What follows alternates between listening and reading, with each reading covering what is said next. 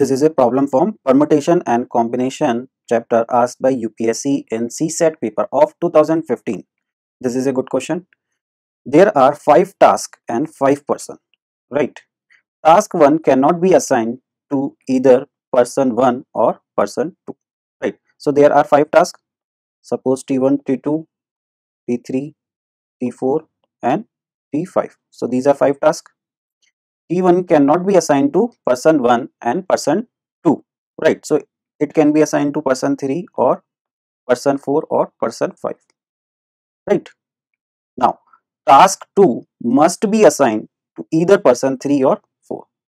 So task 2 किसको assign हो सकती है? It can be assigned to person 3 or person 4. It cannot be assigned to any other person. Every person is to be assigned one task. जितने भी person है उनको एक task मिलेगा. In how many ways can the assignment be done? So in how many ways we can assign, right?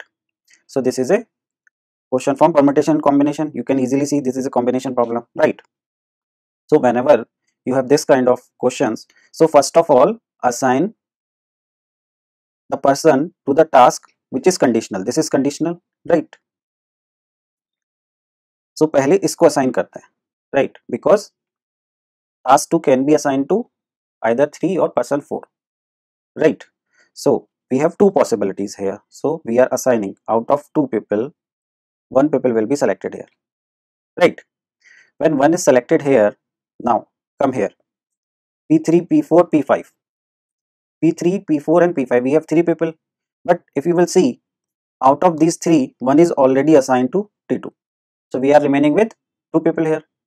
So this T1 task, for this T1 task 2 people are there, and out of these 2 we will select 1 person, right?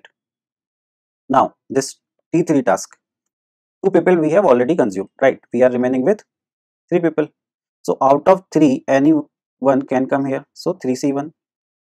For T4 3 people are already consumed for T1, T2, T3 task, right? So now we are remaining with 2 people. So out of 2 people 1 will be selected for T4 task, and T5 task we are remaining with 1 people, and out of that we will select 1 person, right? So now, so this will be the final answer will be, we will solve this. 2C1 will be 2 only. This 2C1 will be equal to 2, 3C1 will be equal to 3, and this 2C1 will be equal to 2, and 1C1 equal to 1, right? So the final answer will be 2 into 2 into 3 into 2 into 1, right? So this is 4, 4 3s are 12, 12 into 2, 24. So the answer is 24. So the answer is option C.